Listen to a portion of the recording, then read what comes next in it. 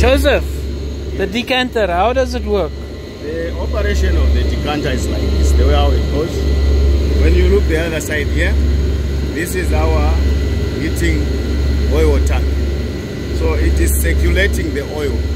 When the burners that side are operating, we can go the other side maybe. When the burners are operating here, this is our burners. The burners are heating inside. So that might be cause like a U, then the exhaust comes up. So when it's heating here, it makes the oil to be hot inside the tank. It's above almost 190 to 200 degrees of oil there. It turns the pump. There's a pump here which turns to circulate the oil on the bars. And inside the decanter there is something like coils where the oil passes inside. So when the oil circulates, then it's hitting the bitumen. And we load the bitumen into the decanter inside, open on top, and we put upside down. Then after that, when it's hot, the bitumen drops down in the decanter and it continues to burn until we reach at 130, 140. Then we can able to transfer to the production tank. So this is our preparation of heating system to the production tank. Can you open? Yes, I can.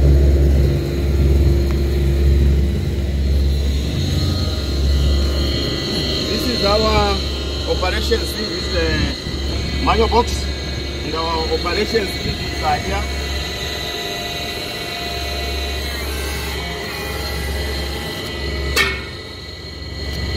That's the long button. There is open. When it goes up like that, when you check inside here, there is some coils. Those things which are there, I'm sure now you can see the drums are already empty. All the drums are empty now. And the bitumen is already down inside here. So when it comes to a temperature by 150, 1 something, then we are able to offroad. The other side is where we offroad, where there is a offroading valve is here. Connect our pipes from here. From here, then we transfer to that transfer pump to the production tank. And from there, we feed it up to the production tank. And this is our temperature gauge. Actually, now we are almost on 150, that is 148 where we are. So we run up to maybe somewhere to 150, 155. Then we can able to start transferring to the production. Do you know who manufactured it?